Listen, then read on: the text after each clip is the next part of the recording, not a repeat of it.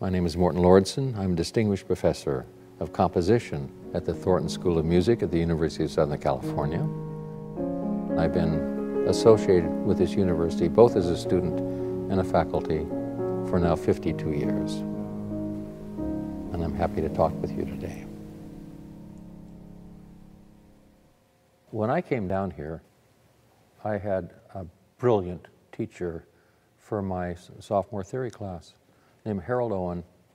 Harold Owen went on to have a legendary career at the University of Oregon as a composer, as a teacher, especially enamored of counterpoint, wrote books on counterpoint, and I studied counterpoint composition and theory with this man, great man, who loved teaching and knew the value of theory, because you get into so many fundamental things that all music students need to know. And because of that, I was profoundly affected by his class. It was so wonderful.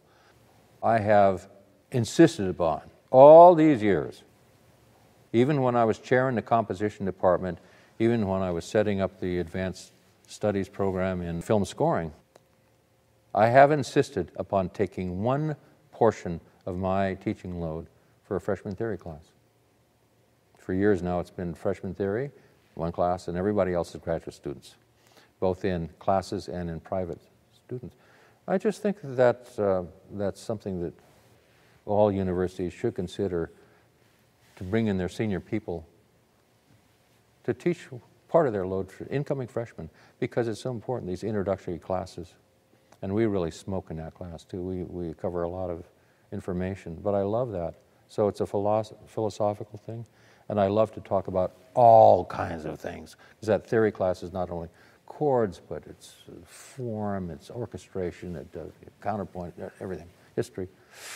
I do that, and then I teach graduate classes and individual students, and try and find on my individual students the special gift that student might have, and explore that. And there are lots of different ways of doing that. But along with the teaching, I found years ago, now this is back in the 80s, David Raksin, who people will know as the wonderful composer of film scores, basically known for those in the 40s and the 50s, Laura, Forever Amber, Separate Tables, The Redeemer, Al Capone, you go on and on. He taught a class in film scoring here at the University of Southern California.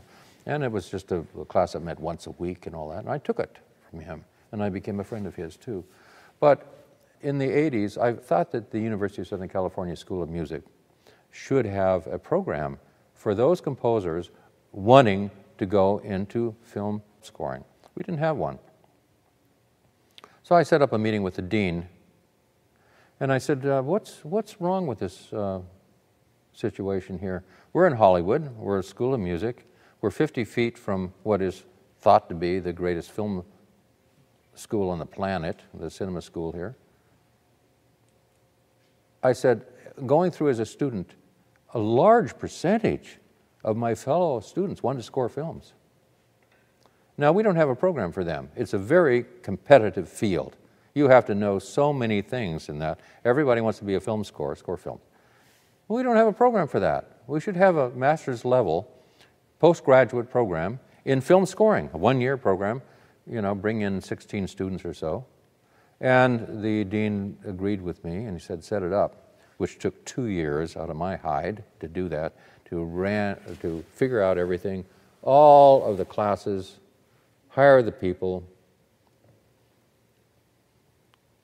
So we brought in, imagine this, the inaugural group of that: Jerry Goldsmith, David Raksin, Alexander Courage, Elmer Bernstein, Bruce Broughton, Roy Pendergrass, and others. And I got Buddy Baker, who had scored films for Disney for 30 years and retired, to administer the program. Wow, we set that thing up, and now it's so well respected. Everybody wants to be in this program. A recent student of mine, Bear McCreary, his first job after taking that program was to score Battlestar Galactica. And then the next Walking Dead, he's off. Yeah. So it's great to see Marco Beltrami, who's a veteran now. I admitted him to this program when I set it up.